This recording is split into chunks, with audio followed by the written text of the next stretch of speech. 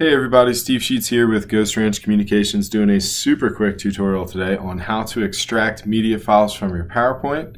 One of the quickest and most obvious ways is you can just right click on an image and say save as picture. Just tell it where you want to save it, go ahead and hit save. And it saves the picture in relation to the size that it's displaying at in your PowerPoint. It also saves any effects such as drop shadows, recoloring, anything like that. If I wanted to get the image back to kind of its best original size and original formatting, I would go to the Picture Format tab, reset picture and size.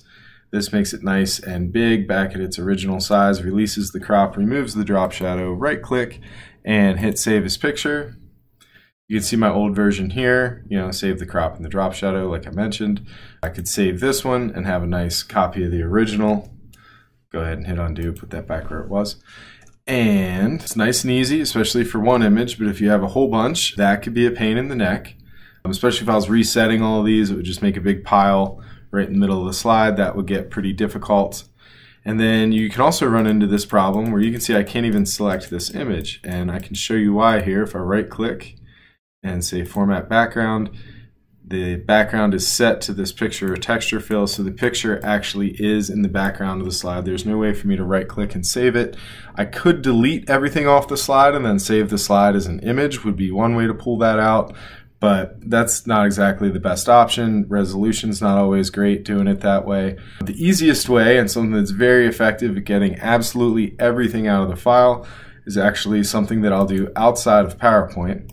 And here I've got my PowerPoint file. I'm just going to right click, copy it, right click, paste it. This gives me a copy of it that I can destroy and not worry about.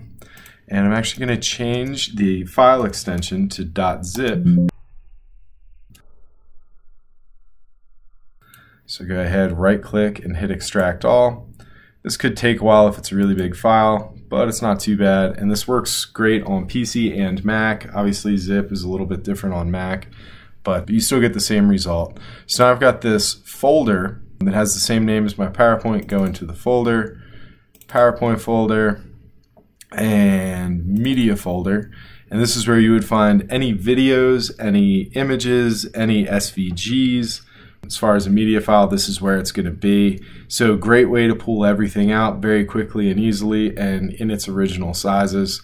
Hope this was helpful for you. If you need any professional help with your PowerPoint or any sort of marketing collateral for your business, things like that, please reach out to Ghost Ranch. You can find us at ghostranch.com.